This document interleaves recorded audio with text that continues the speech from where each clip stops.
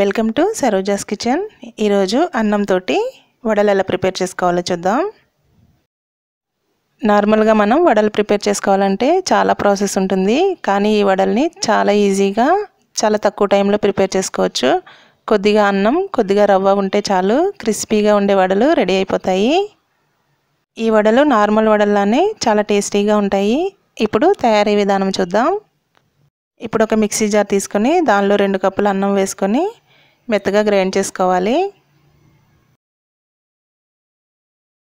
మధ్యలో కొద్దిగా వాటర్ పోసుకొని గ్రైండ్ చేయాలి. ఇప్పుడు ఒక బౌల్లో గ్రైండ్ చేసుకున్న రైస్ని వేసుకోవాలి.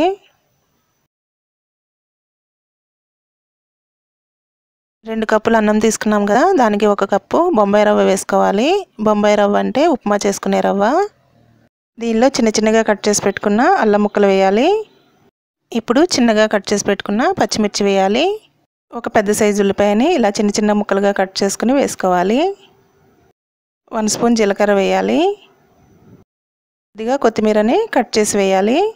ఇప్పుడు దీనిలో 1/2 కప్పు పెరుగుని కొద్ది కొద్దిగా యాడ్ చేసుకుంటూ వడల పిండిలాగా కలుపుకోవాలి.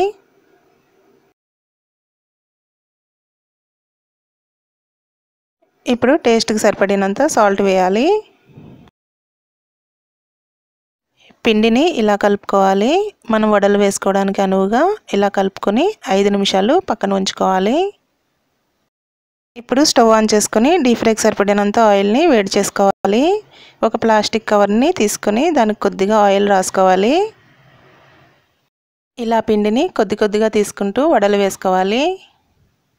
ఈ వడల్ని మందంగా కాకుండా పల్చగా చిన్న సైజులో వేసుకుంటే లోపల బాగా ఫ్రై అయ్యి చాలా క్రిస్పీగా టేస్టీగా వస్తాయి. ఆయిల్ హీట్ అయిన తర్వాత మొత్తం వడల్ని ఫ్రై చేసుకోవాలి.